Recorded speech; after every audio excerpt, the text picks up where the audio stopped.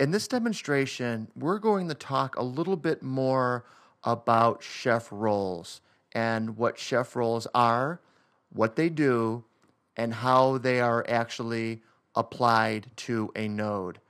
Now, here's how this works.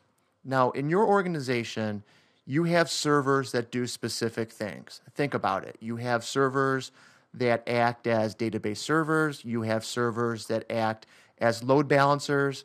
You have servers that act as HTTP servers. Really, what your servers do is up to you. And every organization is different on how you organize servers and how you define what they do, when they do it, how they're configured, and all that sort of fun stuff. Now, when you think about it, when you define what a server does, you define the role for that server. Now, the definition for a chef role is really along the lines of the definition that you use for a role for your server. And it's divided basically into what a server knows how to do.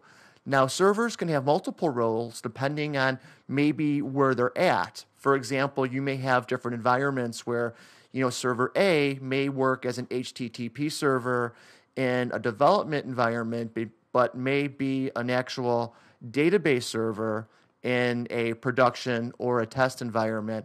So how you define what your server does or what the role of your server is completely up to you. And Chef doesn't change that. Chef just says, if you have a role, if this server does a specific thing, what we can do is we can just give it a role, and we can assign a role to a node. And that's what we're going to do here. Let me explain to you what I have on my desktop. I have Windows PowerShell, and this is the administration terminal. I have on my upper right-hand side I have my user ID and password information, and that's if I need to copy and paste this to log into a node. I just have it handy. You probably don't even need to be very concerned with that. And on the left-hand side is the focus of what we're going to talk about or continue to discuss is defining an actual role. Now, what we have here is I created a file called webserver.json. It's a JSON or JSON file depending on your dialect.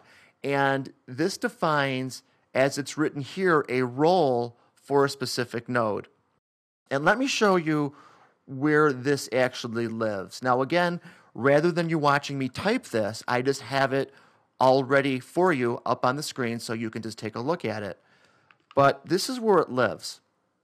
When you define a role, it's in the chef repo.roles folder. Now remember, roles have nothing to do with recipes and nothing right now to do with a node except just be a role. And it'll be assigned to a node soon, but right now it's not. And we're calling it web server, and it's a JSON file. And let me show you what's in here. We're creating a role which name is web server. We get to call it whatever we want it. And we have some default attributes here. We have a default Apache attribute greeting, my greeting, but more importantly, let me show you what we have here. We have a run list in this specific role. And what this run list does is it applies the Apache cookbook, really, to this actual role. So we need to do a few things here. The first thing that we did, again, is we created this webserver.json file. Now what we need to do is we need to actually add this role. And we could do this from the administrator's console or the administrator's console. And we can type in using our trusty knife command, knife, space, role, space, from, file, webserver.json.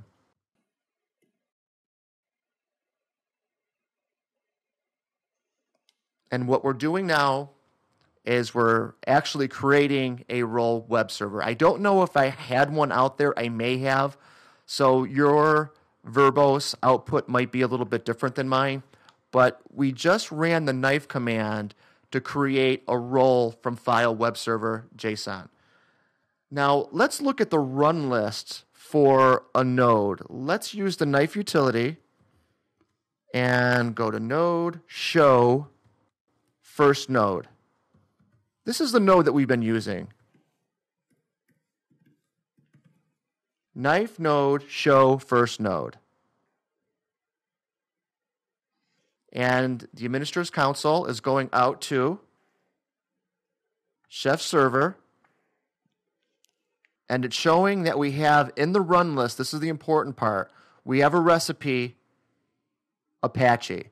So it lists some information about our node, but we're specifically interested in the run list. Now, what we're going to do now is we're going to remove this from the run list and add the role to the node. And that would look like the following. I'm going to type in knife, node, run list, remove, first node, kind of a long one here, recipe, make this a little bit longer, Apache. And before I hit that magic enter key, let me just take a quick look at my syntax. And it'll give you a chance to look at it in more detail as well. Knife, node, run list, remove, first node, recipe, Apache. So I just hit the magic enter button. And what this is doing is it's going to chef server and it's removing this from the run list for first node. Now what we can see here is first node has no run list. We have just removed it. So what we're going to do now is we're going to add the role to this node, first node. And we do it via knife. So knife, node, run list, add first node. You're already getting the hint that you're going to have to know the knife utility pretty well. You'd be right. So let's add the role, web server. And let me take a look at my syntax again, and this will give you a chance to further digest this line of code. Knife node, run list, add, first node, role, web server. And I believe that looks correct. So I hit enter, and the administrator's workstation went up to chef server and added the role. So here we go. And you see the run list, and we added this role to the run list. So let's review what we did. We created a custom role. We went into the administrator's workstation. We removed any recipes or anything from the run list for the node. Then what we did is we added the actual role to the run list for the node. And of course, we created the actual role first. So we create the role, add the role to the node, and we're all set. This concludes my demonstration. Thank you so much for watching.